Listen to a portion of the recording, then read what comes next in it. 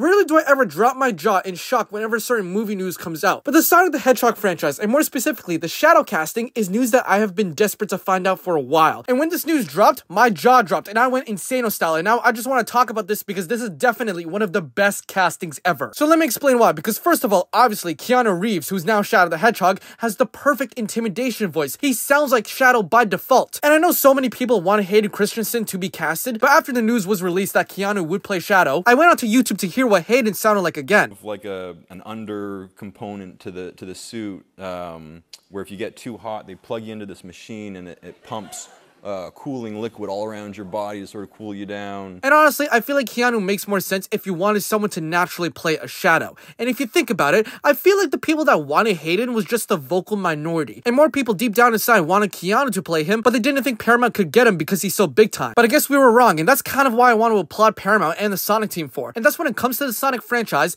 they are hell-bent on listening to fans. Because if you go on MyCast, which is a fairly known fan casting website, Keanu is the #1 choice amongst fans to play Shadow. So I'm assuming Paramount saw this demand for Keanu to play Shadow and actively tried to pursue him with the biggest fat stack of golden doubloons possible. And if Paramount did hire Reeves because of the fans, then they need a big fat clap of our meaty smackers because this is goated. And I think this is the 3rd time that they actually listened to the fans. Because in the first movie, they listened to the fans about redesigning Sonic. And in Sonic 2, they released a poster with 4 names but left Tika Sumpter, who plays Maddie, and Colleen O'Shaughnessy, who plays Tails. And this caused a lot of outcry from fans. So Paramount listened to them and replaced the original poster with a new poster of the entire cast. And now presumably they casted Keanu because we wanted him. So once again, good on Paramount and the Sonic team for being one of the few franchises to respect and listen to fans. But moving on, let's talk about Keanu Reeves, because he has been going on a blockbuster tear for years right now and has come out with so many movies, and almost all of them have been big. Like from 2019 onwards, this is his resume. You have John Wick 3, Always Be My Maybe, Toy Story 4, The SpongeBob Movie, Bill and Ted, Cyberpunk 2077, The Matrix Resurrections, DC's League of Super Pets, John Wick 4, and what's yet to be released is Constantine 2, Ballerina, Berserker, and now Sonic 3 goes on that list. Like, this guy is bulldozing Hollywood with these big roles, and he wholeheartedly deserves them. And like, the only other person who comes to mind when it comes to consistently being in big movies is Tom Cruise, who I think is amazing company to be in. But yeah, I just love this franchise to bits, and it brings out the inner child Sonic fanboy inside of me every time I watch clips of it with my little siblings on YouTube. And you best believe I will watch this movie on day 1 and buy whatever popcorn bucket they sell.